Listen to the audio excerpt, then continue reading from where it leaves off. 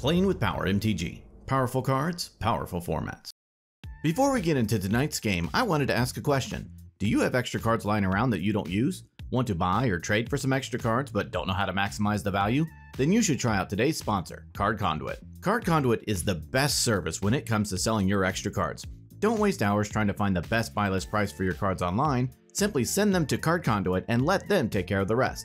I have used Card Conduit multiple times already. I always use them to get the best value for my extra cards. I get fair prices for my cards and they save me tons of time. They have three main services. Their standard service lets you send them your unsorted cards of any value. They will sort, grade, and give you the best price for your cards. Their curated service is similar. Send them your unsorted cards worth over $1 in value. They will charge half the fee of the standard service and charge no fee per card. Their sorted service is a great value as well. Choose cards in advance with their selection tool, send them sorted to Card Conduit, and they will grade and buy list them automatically.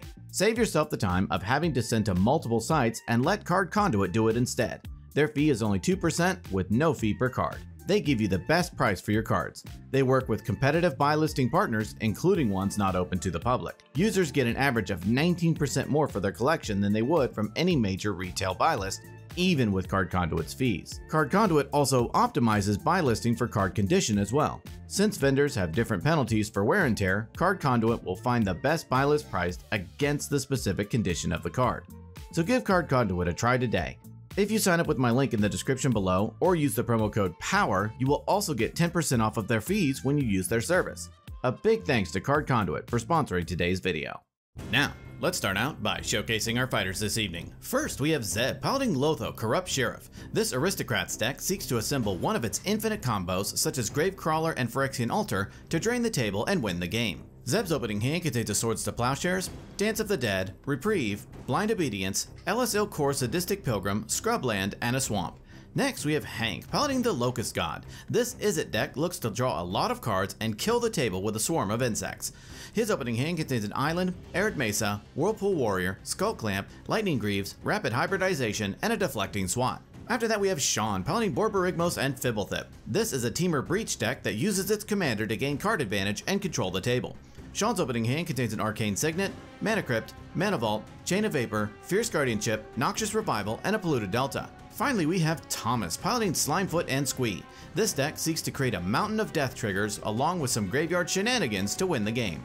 His opening hand contains Smelt, Artifact Mutation, Skull Clamp, Arcane Signet, and 3 Forests. Without further ado, let's kick off his impending Impeccable Impervious Impossibility. Hank correctly entered the Konami code and gets to start us off. Hank draws a card for turn and plays an Arid Mesa. He cracks it, pays a life, and fetches up a Volcanic Island onto the battlefield. He casts a Skull Clamp and passes the turn.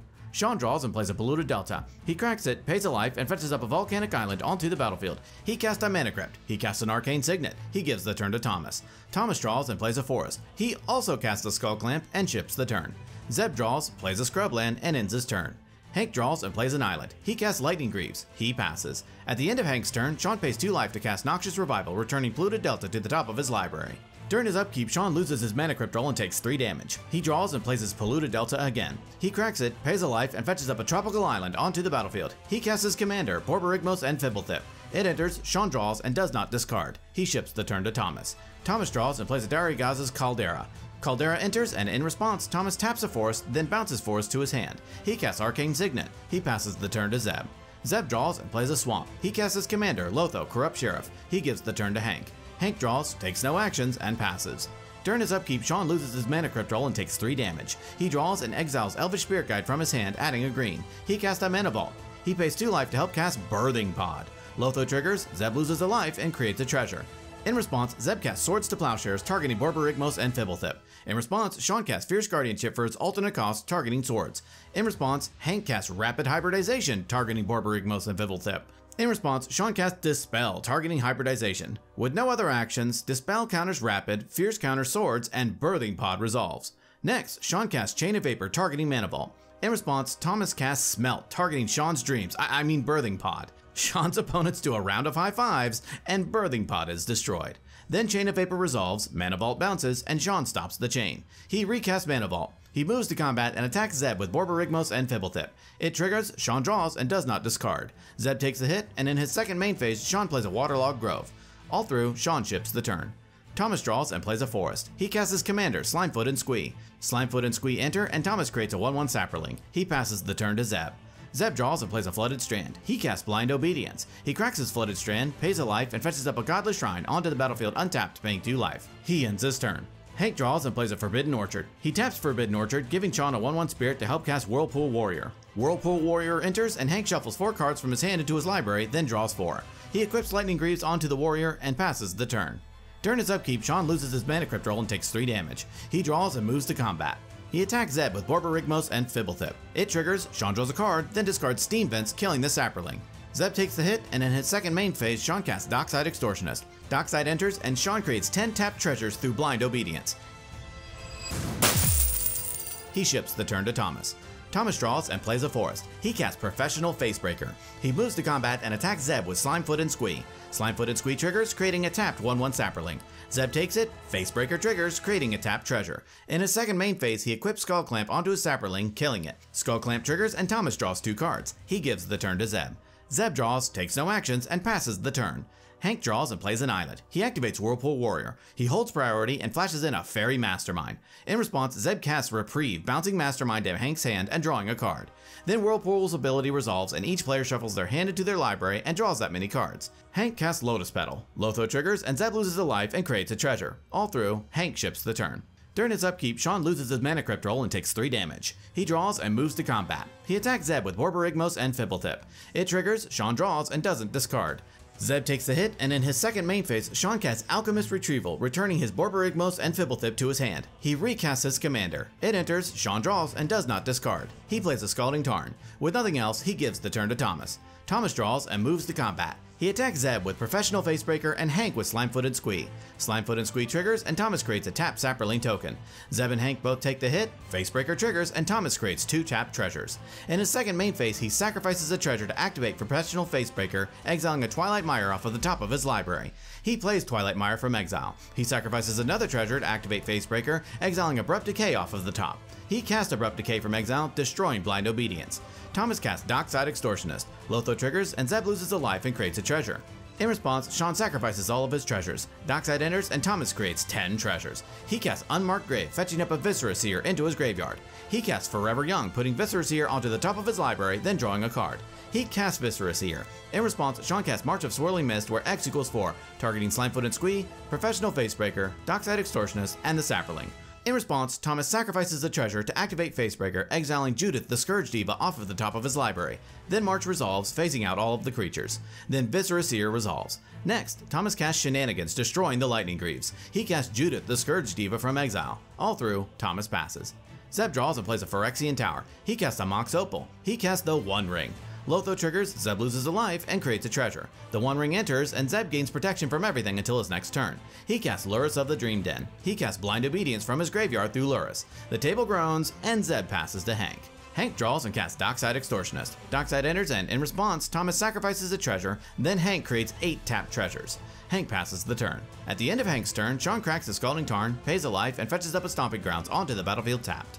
During his upkeep, Sean wins his Mana Crypt roll. He draws and moves to combat. He attacks Hank with Borborygmos and Fibblethip. It triggers, Sean draws a card and discards Gemstone Mine, targeting Viscera Seer. In response, Thomas activates Viscera Seer, sacrificing itself.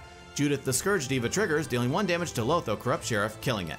Zeb then sends it to the graveyard. Then Thomas scries 1, leaving it on top. Then Hank takes the hit, and in his second main phase, Sean sacrifices Waterlogged Grove to draw a card. He pays 2 life to help cast Phyrexian Metamorph. In response, Hank casts Remand, returning Metamorph to Sean's hand, and Hank draws a card. Sean then pays 2 life to help recast Phyrexian Metamorph. Metamorph enters tapped as a copy of the One Ring, and Sean gains protection from everything until his next turn. Looking good with protection, he ends his turn. Before his untap, Thomas's creatures phase back in. He draws and equips Skull Clamp to a Sapperling, killing it. Skull Clamp triggers, and Thomas draws 2 cards. He plays a Verdant Catacombs. He cracks it, pays a life, and fetches up a Stomping Grounds onto the battlefield untapped, paying 2 life. He moves to combat and attacks Hank with Professional Facebreaker and Slimefoot Squee. Slimefoot Squee triggers, and Thomas creates a Sapperling. Hank takes it, Facebreaker triggers, and Thomas creates a tapped treasure. In his second main phase, Thomas casts Village Rites, sacrificing Slimefoot Squee as an additional cost. Judith the Scourge Diva triggers, and Hank takes the damage. Then Village Rites resolves, and Thomas draws 2 cards. He sacrifices a treasure to activate Facebreaker, exiling Assassin's Trophy off of the top of his library. He casts Assassin's Trophy from exile, destroying Hank's Skull Clamp. Then Hank fetches up a mountain onto the battlefield. With nothing else, Thomas passes the turn. At the end of Thomas's turn, Zeb activates the One Ring. In response, Thomas casts Terminate, destroying Zeb's Lurrus of the Dream Den. Then Zeb adds a burning counter to the One Ring, draws a card, and moves to his turn.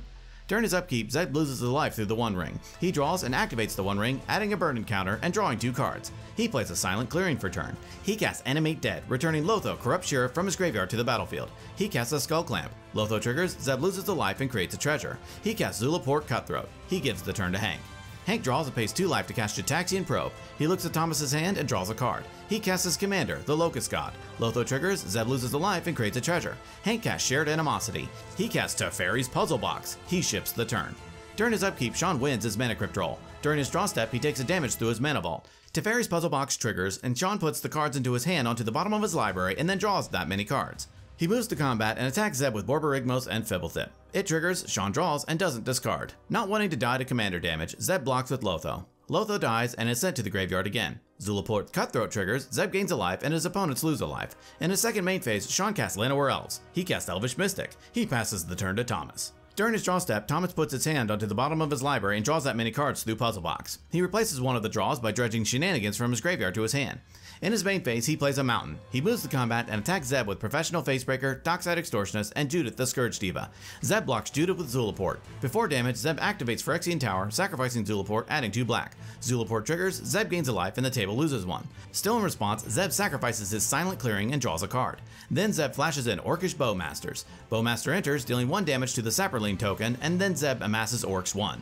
Then Zeb takes the remaining damage. Facebreaker triggers, and Thomas creates a tapped treasure.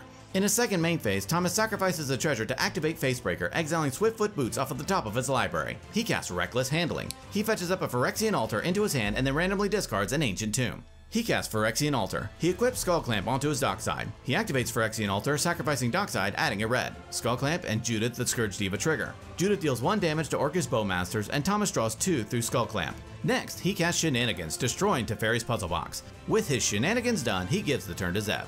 During his upkeep, Zeb loses 2 life through the One Ring. He draws and activates the One Ring. He adds a burden counter and draws 3 cards. He casts Mox Diamond, discarding Command Tower. He casts Viscera Seer. He activates Viscera Seer, sacrificing the Orc army. He scries 1, then activates Viscera Seer again, sacrificing itself, scrying 1 again. He casts Agadeem's Awakening, where X equals 2, returning Viscera Seer and Orcish Bowmasters to the battlefield. Bowmasters trigger, dealing 1 damage to the Llanowar Elves, killing it, and Zeb amasses 1. He ships the turn. During his draw step, Hank's Locust God triggers and he creates a tapped insect. He moves to combat and attacks Zeb with the Locust God. Zeb takes it all and dies. Hank passes the turn. During his upkeep, Sean loses his Mana Crypt roll and takes 3 damage. Then he loses a life through the One Ring. He draws for turn and activates the One Ring. He adds a burn-in counter and draws 2 cards. He casts Neoform, sacrificing Borborygmos and Fibblethip as an additional cost. In response, Hank casts Counterspell, targeting Neoform. In response, Sean hard casts Force of Will, countering Counterspell. Then Neoform resolves and Sean fetches up a Deadeye Navigator onto the battlefield. Deadeye enters and soul bonds with Dockside Extortionist. Sean gives the turn to Thomas. Thomas draws and plays a Swamp. He casts Thrill of Possibility, discarding a card as an additional cost, then drawing 2. He casts Impact Tremors. He casts Zulaport Cutthroat. Cutthroat enters, Impact Tremors triggers, dealing 1 damage to each opponent. Thomas casts Jury, Master of the Review. Jury enters, Tremors triggers, and each opponent takes 1. He moves to combat and attacks Hank with Professional Facebreaker and Judith the Scourge Diva. Hank blocks Judith with Dockside and takes the rest. Facebreaker triggers and Thomas creates a treasure. He passes the turn. During his draw step, Hank's Locust God triggers and he creates another insect. In his main phase, he casts Winds of Change. The table shuffles their hand into their library and draws that many. The Locust God triggers and Hank creates an insect. He moves to combat and attacks Sean with the Locust God and 1 insect, and Thomas with 2 insects. Shared Animosity triggers and each insect gets +2/+0. They both take a hit and Sean dies. Hank ships the turn to Thomas. Thomas draws and moves to combat. He attacks Hank with everything. Hank takes it, Facebreaker triggers, and Thomas creates a treasure. In his second main phase, Thomas sacrifices a treasure to activate Facebreaker. Jury triggers and gets a 1/1 counter. Then Thomas exiles a mountain off of the top of his library. He sacrifices another treasure to activate Facebreaker again. Jury triggers and gets another counter, and then Thomas exiles a Shieldred, Whispering One, off of the top of his library. He activates Phyrexian Altar, sacrificing Professional Facebreaker, adding a red. Cutthroat, Judith, and Jury trigger. Jury gains another counter, Judith deals 1 damage to Hank, and then Thomas gains a life and Hank loses a life through Cutthroat. Thomas activates Phyrexian Altar again, sacrificing Jury of the Master Review, adding a red. Cutthroat, Judith, and Jury trigger. Hank takes 5 from Jury, takes 1 from Judith, then takes 1 from Cutthroat, killing him, and Thomas wins the game.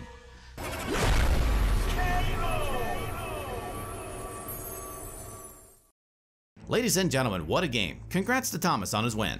This was a hard-fought game with multiple removal and counterspells being tossed around. Hank was wheeling and dealing. Zeb had Borborygmos and Fibblethip punching him in the face. Sean wasn't allowed to have a birthing pod, and all the while, Thomas was accruing his value pieces. Thomas assembled all of the greatest hits of Rakdos attackers and closed out the game in style.